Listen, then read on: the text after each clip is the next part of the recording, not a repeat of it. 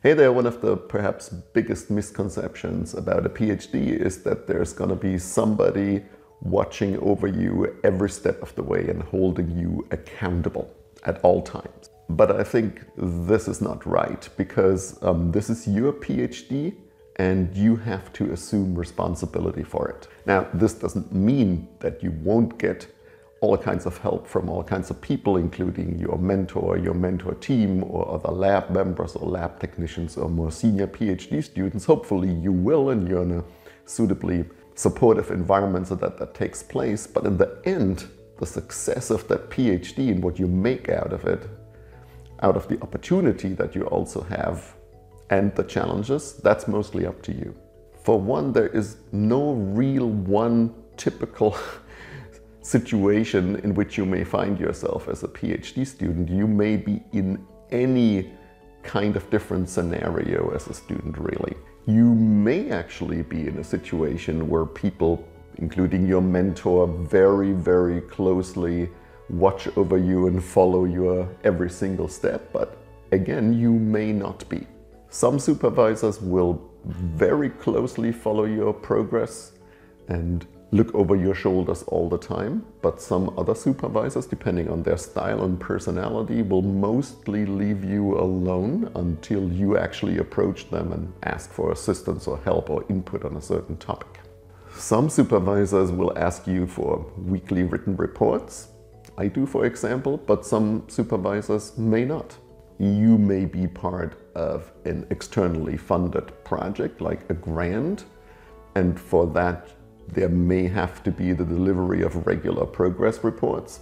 Then again, you may not be.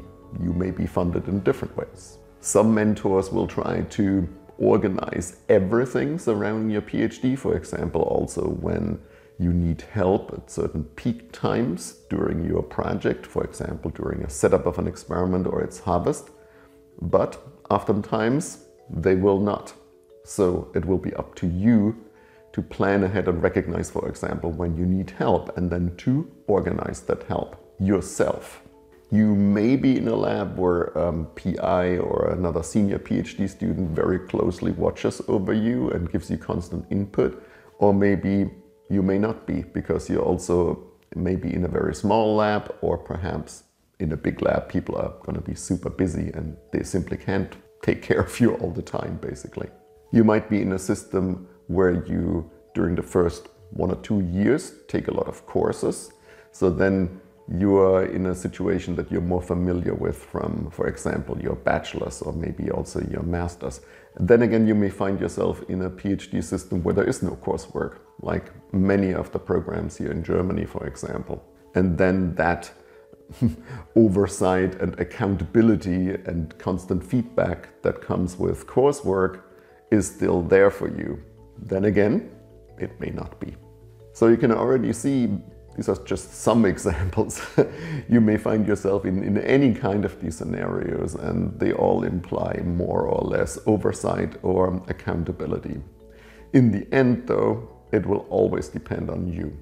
At some point, of course, in any of the situations, you will have to write a progress report. For example, if you have a scholarship, you may file a report there. Or if you're part of a funded project that your PI got, then you may be involved in writing of the report for that, or you may have to regularly have meetings as part of the graduate school requirements. But you have to realize these are very infrequent. They are just, typically once a year or so. And therefore this is too infrequent to provide a clear structure of oversight and accountability, which is why you have to provide that structure also yourself. Which means you will need to keep track of your progress, for example, by writing it down and then seeing how you are really progressing in your work. You can think of a PhD as a relatively complex project to manage, a project that lasts like about 3 or 4 years. So this is a project management problem, if you will, or it's at least one way to look at this. And the management of this project is really mostly up to you. I think that general lack of constant oversight and maybe constant feedback and constant external accountability is maybe the biggest change that you will encounter if you start with a PhD compared to your experience, for example, from a bachelor and maybe also from a master's, where everything was more closely watched over, basically. So you shouldn't underestimate this challenge, and you should also really take it not just as a challenge, but also an opportunity, because one of the purposes of a PhD training is, of course, to also grow you as an independent scientist. Now, don't misunderstand everything that I've just said to mean that you are on your own. You are left completely unsupervised. This is, of course, not the case. You will be hopefully in a very supportive lab environment, so you'll be a member of a team. You will have hopefully a very supportive PhD supervisor that's sensitive to your needs and when you actually need help. There is always plenty of people that you can ask for help, like other lab members, maybe also other profs, for example, other people on your committee, on your thesis committee, or maybe even external collaborators that are important for particular aspects of your work, for example, certain techniques. But still, in the end, the success of this entire thing, this journey of your PhD, it will mostly depend on you. So it's important for you to really take on that responsibility. And with that, I hope that perspective was useful for you. I wish you all the best for your PhD journey. And thanks for watching this video. See you in the next one. Bye.